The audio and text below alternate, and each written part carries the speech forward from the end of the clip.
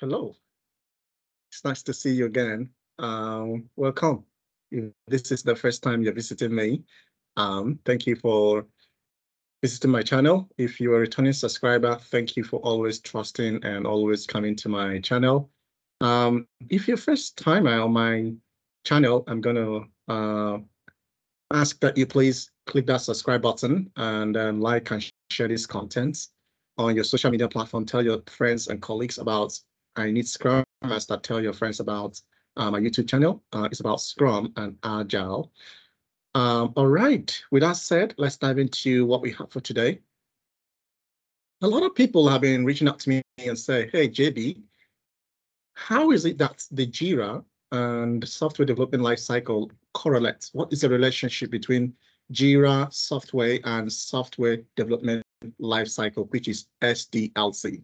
So today, I just want to explain that connection and relationship between the Jira software as a tool and software development lifecycle. So if you don't know what Jira is, don't worry, I'm going to explain what Jira is.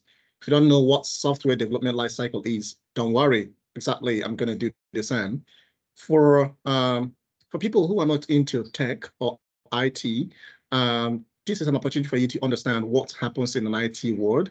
And also, if you are into IT or software or anything like that, perhaps today could be either as an introduction or kind of an intermediary or advanced conversation on how Jira captures what happens in the software development lifecycle. With that said, let's dive in. All right, so what actually is Jira? Jira is a project management software or tool.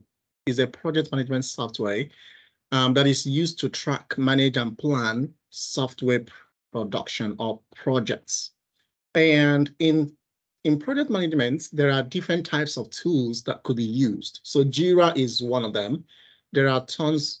I mean, if you go to Google and type project management tools or project management softwares, you will see different types of project management softwares. But for the purpose of this conversation, I'm going to limit it to a few of those, which, as you can see on my board. So we have Jira, which is number one. We have Azure DevOps. So for people who are very much familiar with Azure DevOps, you can agree with me that the Azure DevOps board is also one of those tools that we use to track and plan and integrate issues in project management, especially in software development.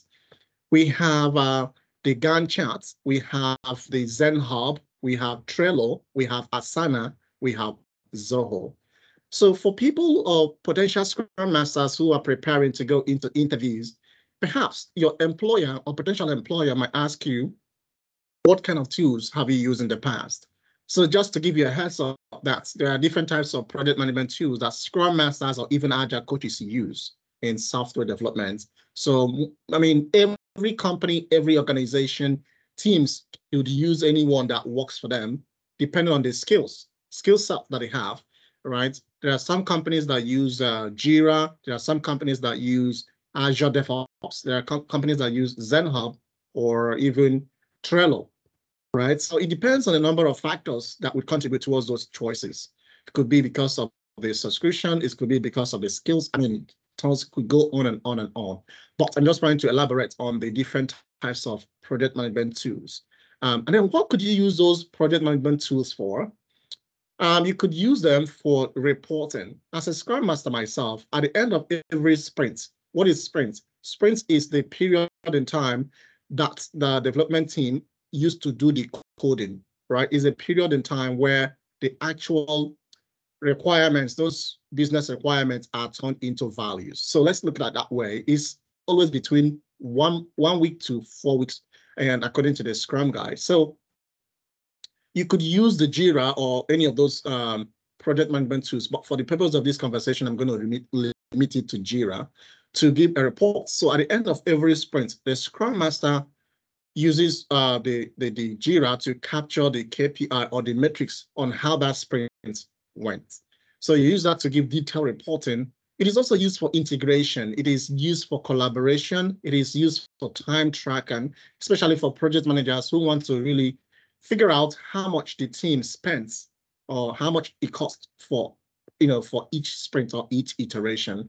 And then you could also use the Jira for task management, just for you to track how things are moving from in progress to when it's done. Okay, so and then if you really understood this idea of Jira, then what is really software development lifecycle? It could also be called application development lifecycle. So whichever one you hear or anywhere, just know that it's basically the same thing. It's what really is about is that is a systematic process for building software, right? Is a way or a process that is set in place just to make sure that the dev team is building a quality and correct software product for customer satisfaction. So it is a step-by-step approach on what needs to go in before another, so that the team can be able to come up with quality software. So that's about software development lifecycle. And it has different stages. So the next board, I'll be sharing with you what are the stages in software development lifecycle so that we can really see how it relates with Jira or the workflow on the Jira board. Okay, so we basically have seven stages of software development lifecycle. There are different resource materials that might give you different idea or explanations, but all of them are gearing towards these seven. First is about requirements gathering or requirement collection and analysis, whichever one it is that you want to prefer to use. It is about, talking about the project scope, trying to look at things like timeline, things like budget, things that are all encompassed in the project, right? It's about the time where stakeholders and the team members, especially project managers, will be having that conversation with the clients. It could be internal client, it could be external client, to understand what the project is all about. So that is at the stage of that requirement collection and analysis.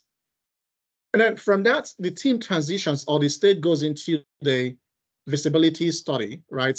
We have to define documentation and what the software needs. That is the visibility studies. And we have 5 types of visibility checks, which is outside of the scope of these conversations. So I would encourage you to go to any resource materials that talks about the visibility or the 5 stages of visibility studies so that you might have detailed information on that. And after that visibility study, we go into the designing phase. The designing phase is where we have system and software design documentations are all prepared. Remember, if we have to go back again to the 12 Agile principles, where it talks about working software, or when we have to go back again to the 4 Agile manifesto, it talks about working software over comprehensive documentation. So it kind of draws our attention to there are things that really happens, right? It doesn't mean that comprehensive documentation is not relevant in Scrum or in the Agile world, but the idea is that we want something that is really working, right? So that's the primordial information that should be kept at the forefront of what we do in an Agile world or in Scrum. So be that as it may, what this stage is all about is to tell you that in the designing stage, we have to document a lot of things, right? Because we have to, review them as the development work starts. From the designing, we now go into the coding, right? I mean, the coding part is where the developers do or write the codes using the specified or agreed on programming language. We know that there are different types of programming languages, right? So there is Python, there is C++, there is other programming language, which is outside of the scope of this conversation. So I could encourage you to also go on any resource material you might have and look up different coding or writing programming languages. From the writing phase, now we go into the testing, right? There are different types of testing. We have unit testing, we have SIT, we have different types of testing that happens in that phase. It depends on what the team wants to focus on, but the idea is after the coding, then the testing part happens.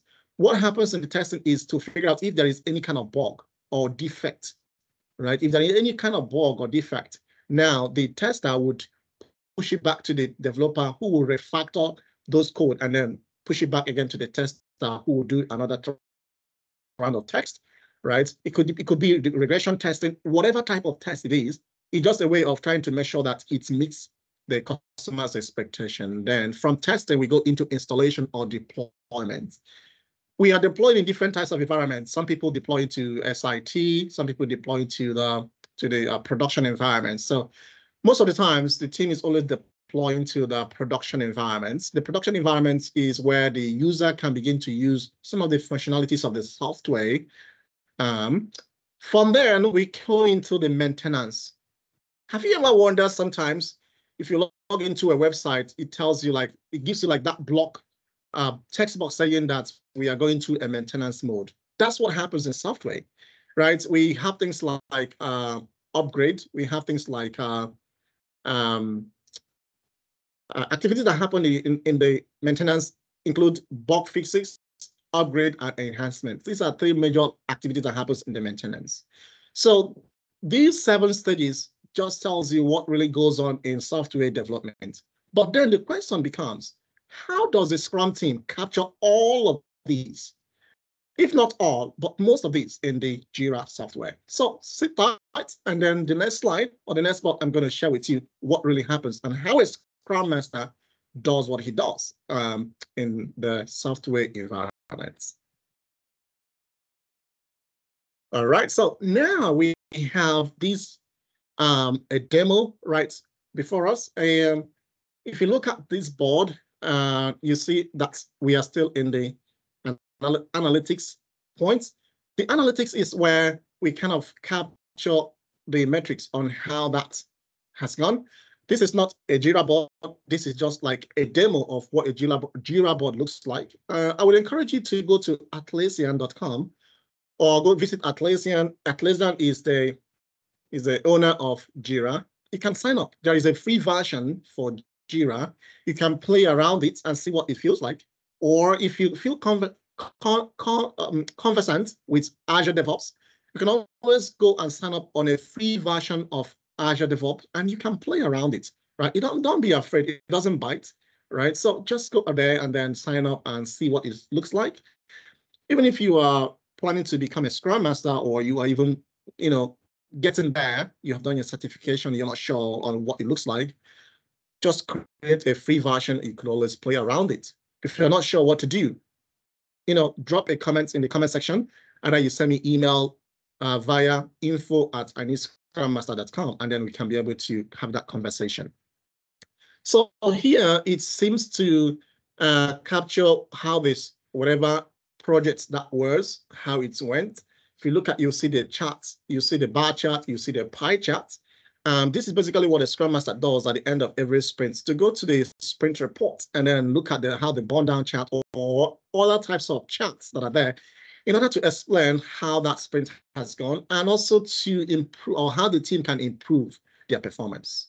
So what I'm going to do, I'm going to play the clip, and then we can analyze it, and I will explain to you how that happens, or how the Jira tracks what I just explained previously in terms of software development lifecycle. So sit tight, and then we can do that together. Just 1 second.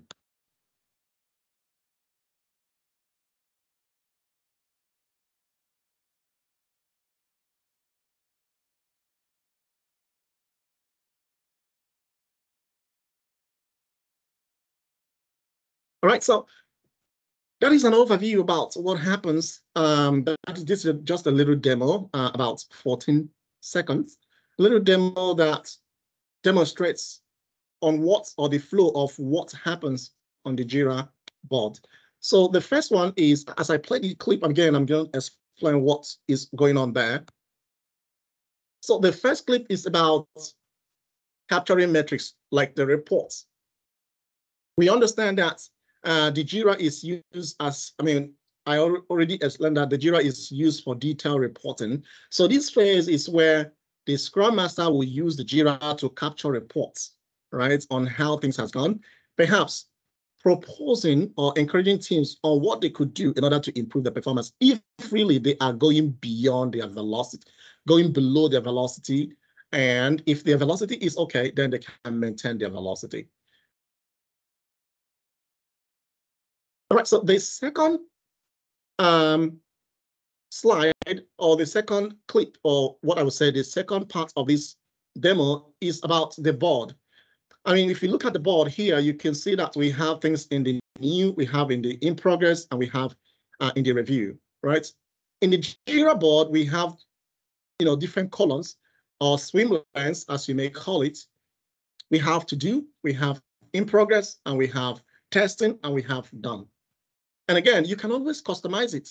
There are team members that would do to do, in progress, blocker, testing, deployment, and done. These are different ways of tracking things as they appear in the coding or the code repository. For example, we have what is called the GitHub or GitLab. The GitHub is a code repository where the developers are actually doing the coding.